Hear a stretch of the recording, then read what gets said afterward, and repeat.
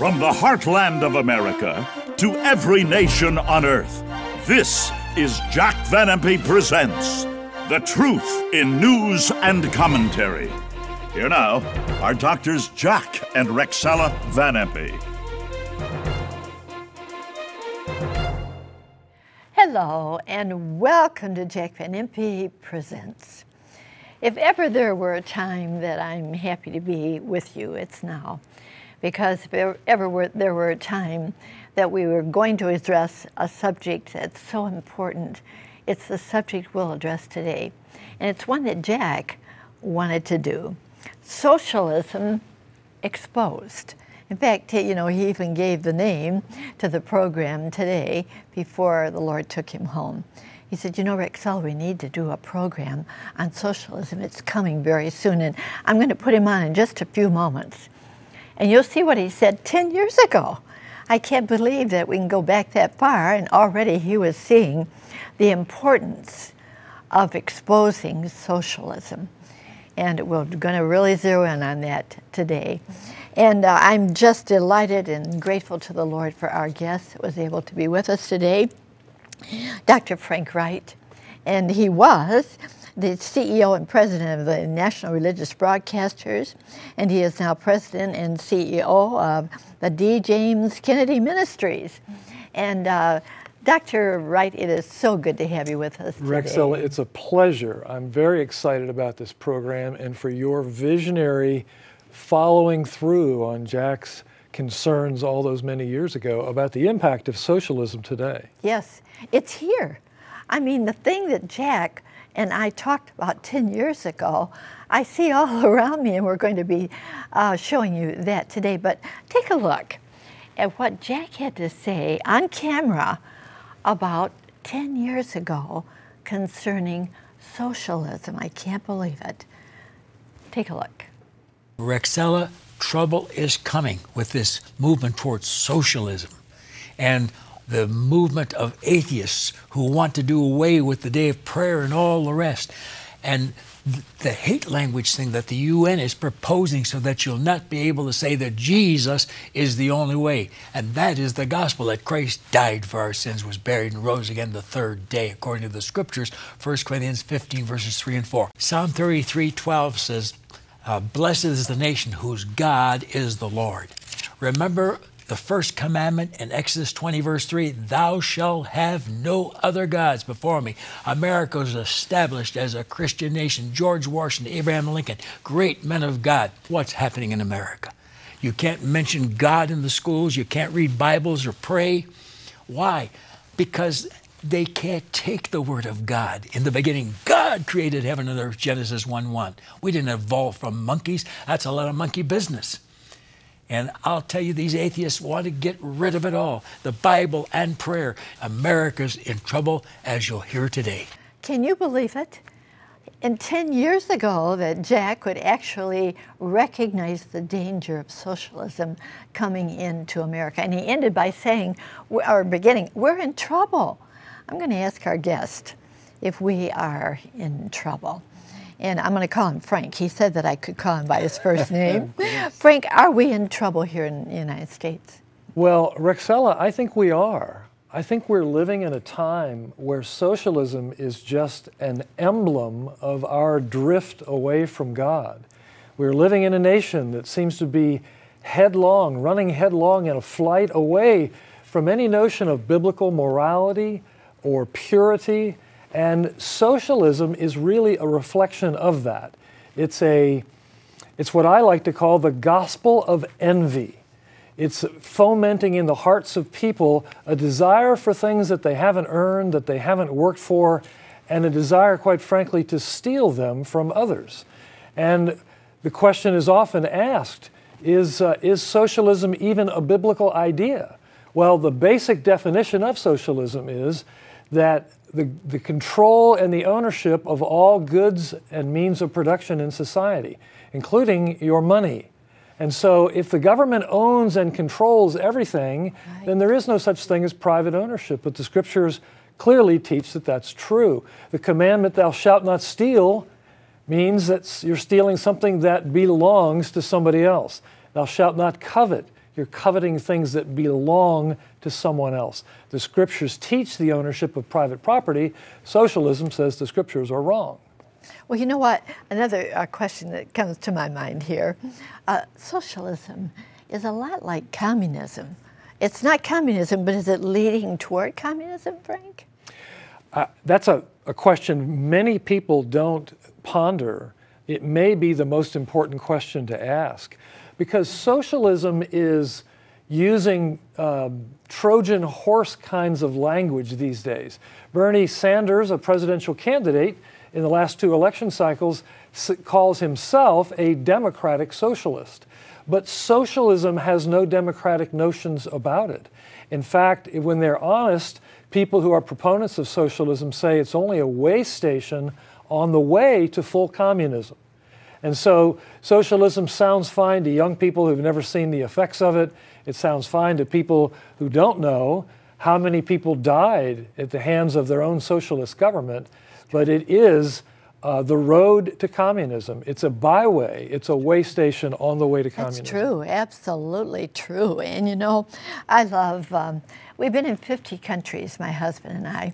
Were in 50 countries before he went home to be with the Lord. And every time I would come home, Frank, I get off the plane, I wanted to kiss the ground because I love the United States. And we have in the United States something called a democracy. A democracy. Now, did God provide us the opportunity to know what a democracy is? What is a democracy, anyway? Well, you know, the scriptures are basically silent That's right. on forms of government. Nations governed by kings are not criticized in the scripture. And so the form is not necessarily the issue. It's ultimately, who do you worship?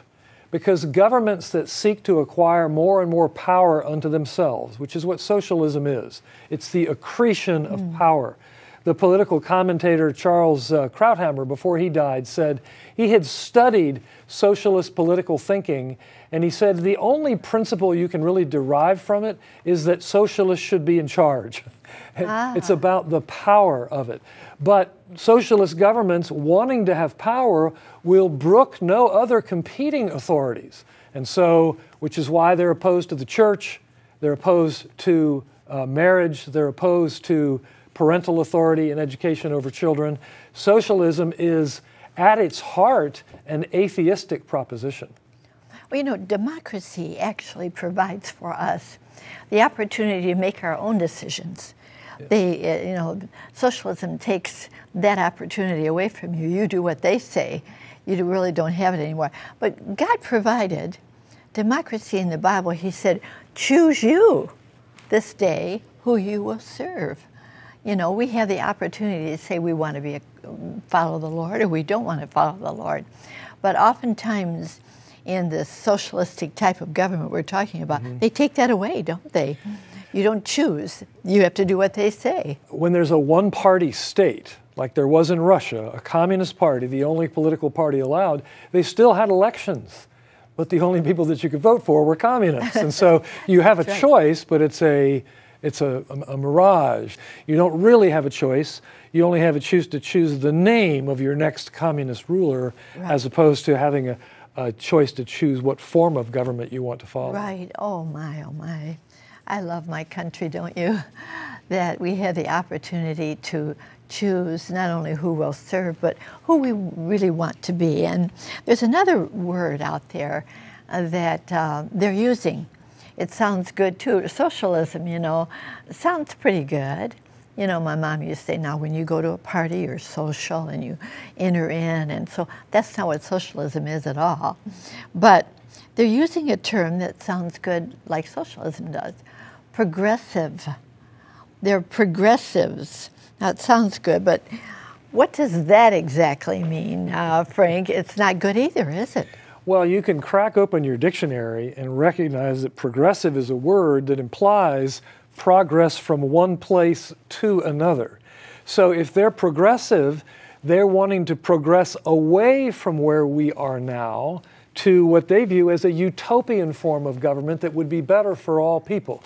And this really highlights one of the fundamental things where socialism rests on such a shaky foundation. The scriptures make it clear that we're all sinners in the sight of God, justly deserving his displeasure, that we have fallen into sin and that sin has impacted every aspect of our lives. Socialists, by contrast, believe that man is by his nature basically good. And if we could just create the right form of government where everybody had a basic standard of living that was guaranteed by the government, and they could do the things that they wanted to do, then they would blossom and they'd become the kind of citizens that could support the socialist state. But the thing about socialism is everywhere it's been tried, it's failed. Yeah, I'm going to prove that. Exactly. And it's because of this failure to understand human nature that people will work when it's in their best interest to do so, but when the government owns everything, it's no longer in their best interest to do that, and so socialist state inevitably fail, and generally fail in a very bloody conflagration. Yes, it does. Well, let's take a look at some who were going in the way of, in that way of socialism, and what they had to say about it. I think this next one from the New York Times is very, very interesting. I was once a socialist. Then I saw how it worked. Whoa. It's by David Brooks, and he says, 2 cheers for capitalism now and forever. Going on, the Wall Street Journal, socialism is another name for disaster. Well, our guest mentioned it never works. The USSR, the Union of Soviet Socialist Republic. And of course the leader there is Russia.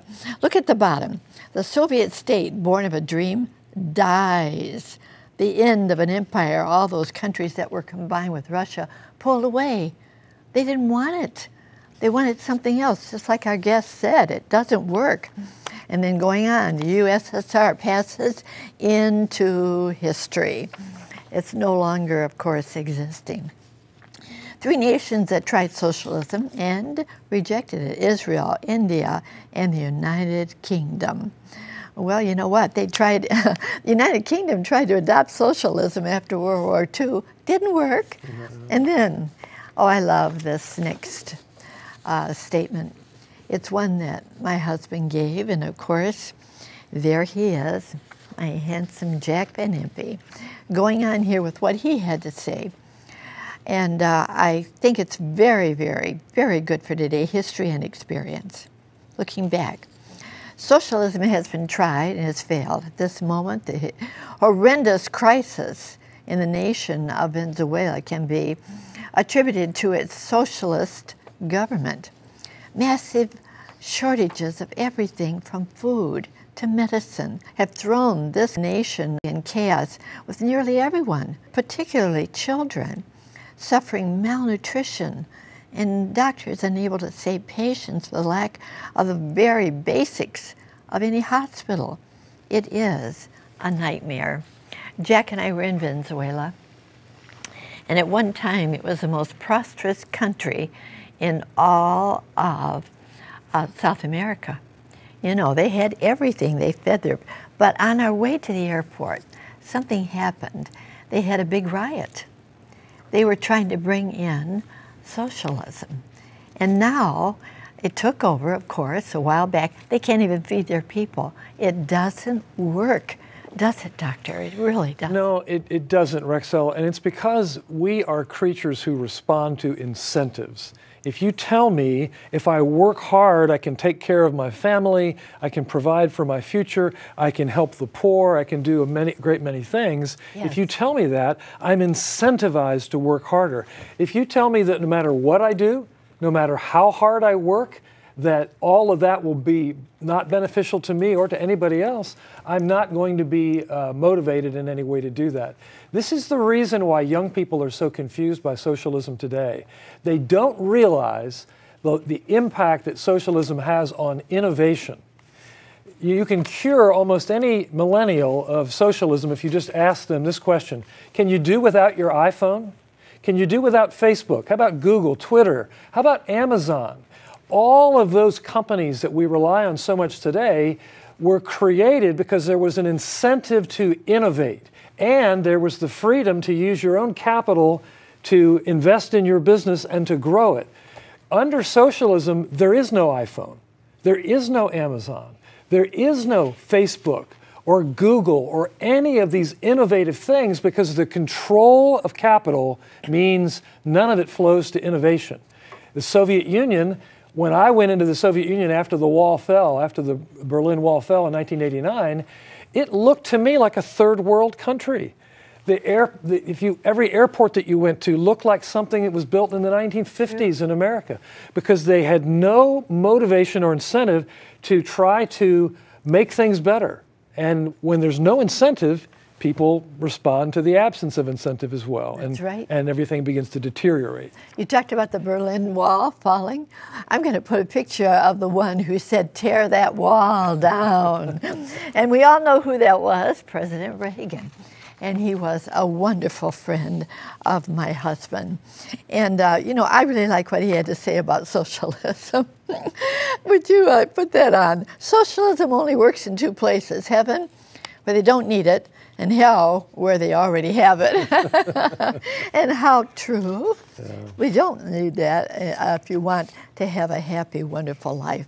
Freedom is never more than one generation away from extinction. This he also had to say. It must be fought for, protected, and handed on for them to do the same. Or one day we'll spend our sunset years telling our children and our children's children what it was once like in the United States, where men were free. What a great statement, President Reagan. And Dr. Adrian Rogers had this to say, oh my, how powerful it is. You cannot legislate the poor into freedom by legislating the wealthy out of freedom. What one person receives without working for, another person must work for without receiving. The government cannot give anybody anything that the government does not first take from someone else.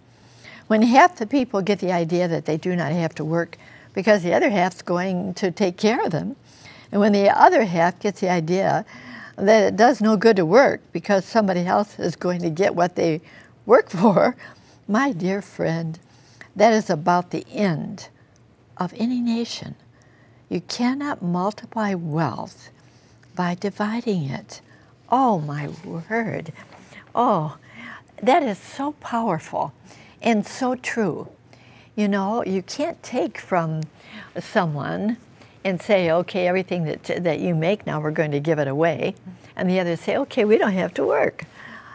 That doesn't work, does it, Doctor? It does not. In fact, it was the great political economist Frederick Bastiat who said, the state is a fiction where everyone tries to live at the expense of everyone else. And it reminds us, we talked earlier about Margaret Thatcher. She had a great phrase. She said, the problem with socialism is sooner or later you run out of other people's money. You can't tax everybody to deliver benefits that are not sustainable by the tax base. And so Dr. Rogers was right on the mark, wasn't he? He was certainly on the mark. And certainly we are facing something in our country right now where socialism is becoming more and more something that people are willing to accept. And because of this, we are going to be offering you a very, very wonderful offer entitled Socialism Exposed.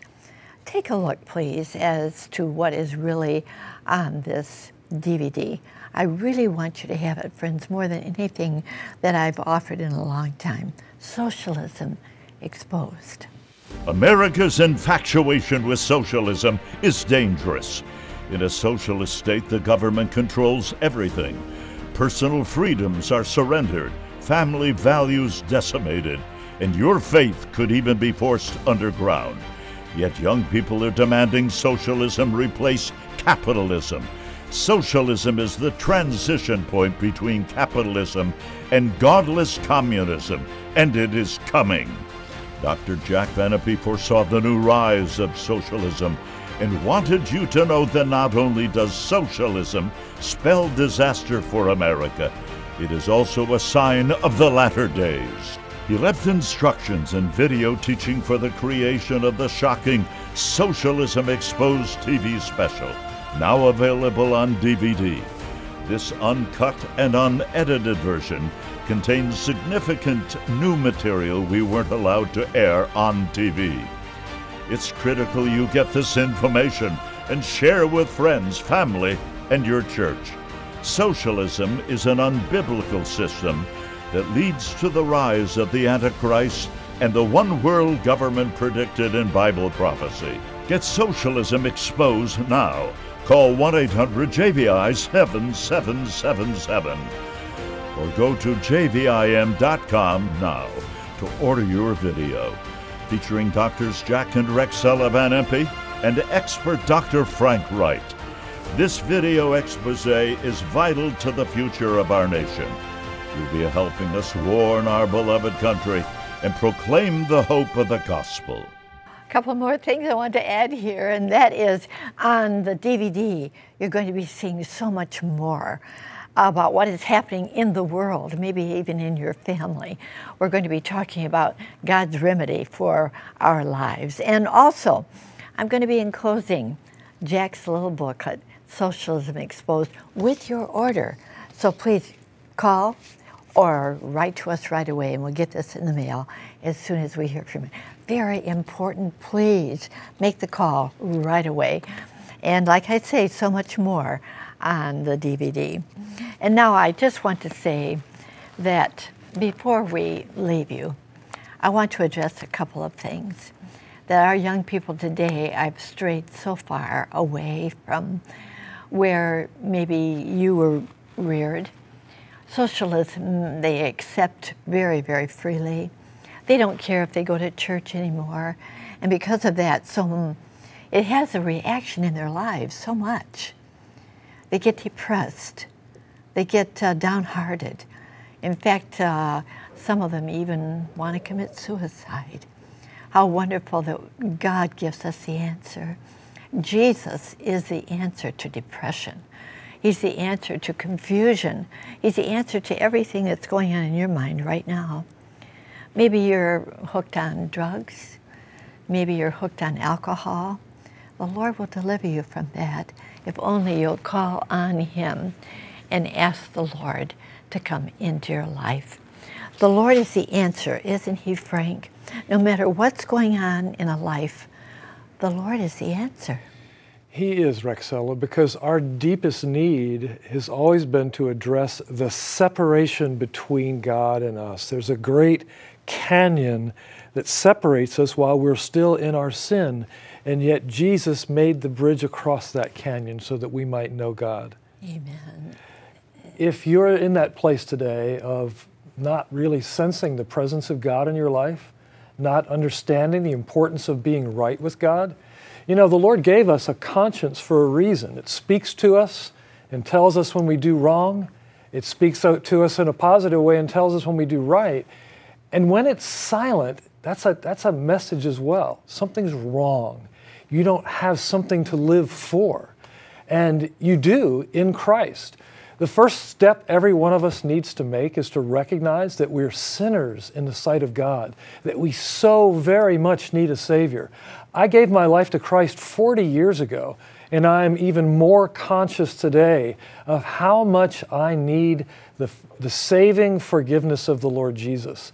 If you recognize in your own life today that you're a sinner in the sight of God, then you need to claim the promises of God, where He says that the grace of God is given to those who believe, and they receive eternal life. The Scripture says, "For by grace are you saved through faith, and that not of yourselves." It's the gift of God, not of works, lest any man should boast. So you need to recognize that there's nothing you can do to earn the favor of God, and it's not been designed that way. Jesus came so that you could know God, you could have your sins forgiven, and you could have everlasting life. Everlasting life living in the presence of the Most High God. It's almost incomprehensible to think about that the Lord who stands astride the galaxies has made a place for us to dwell with Him forever. And He's coming back. He's coming back soon. and he's coming back to gather unto himself those that belong to him. Are you one of those? Do you belong to Christ? You can. You can by acknowledging your need of him and praying this simple prayer. If you'd like to know Christ and like to have him in your life, pray this prayer with me.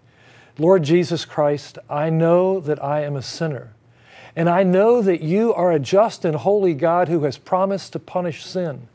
But by your grace, you have offered an atonement in your body and in your blood. You died and you rose again from the dead that my sins can be taken away. Lord, I pray that you would accept me on the basis of your merits, on the basis of your blood shed for me. Receive me today as I give my heart to you. Come into my life. Make me the man or woman of God that you want me to be. Lord Jesus, save me. I pray this in your holy name. Amen. Amen. Amen. Did you pray that prayer? Will you please write to me or call me? I'd love to send you this little booklet absolutely free. First Steps in a New Direction. You don't have to be hooked on alcohol or anything, some kind of a drug. The Lord will deliver you. First Steps in a New Direction. I love it. Our mailing address is Jack Van Impe Ministries, Box 7004, Troy, Michigan, 48007. Remember to ask for your free copy of the booklet First Steps when you write. And here's our announcer to tell you once again how you can receive the wonderful offer of the week, Socialism Exposed. Chuck? Thank you, Rexella. My friend, to order Socialism Exposed. Have your credit card ready and call toll-free 24 hours a day, 1-800-JVI 7777. To order by mail in the U.S., send your donation of $24.95 to Jack Van Impe Ministries, Box 7004, Troy, Michigan 48007. In Canada, send your donation of $24.95 to Jack Van Impe Ministries of Canada, Box 1717, Postal Station A, Windsor, Ontario, NIA 6Y1. Now back to Rexella. Thank you so very much, Chuck, and I do want to encourage you, make the call or write to me right away.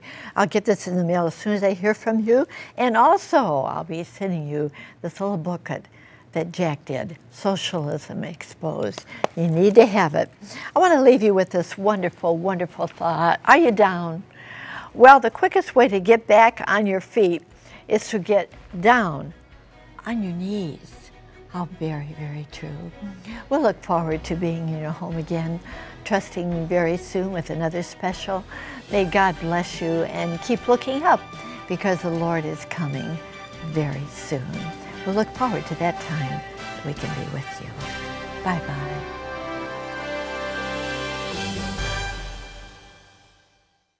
The preceding program was sponsored by the partners of Jack Van Impe Ministries.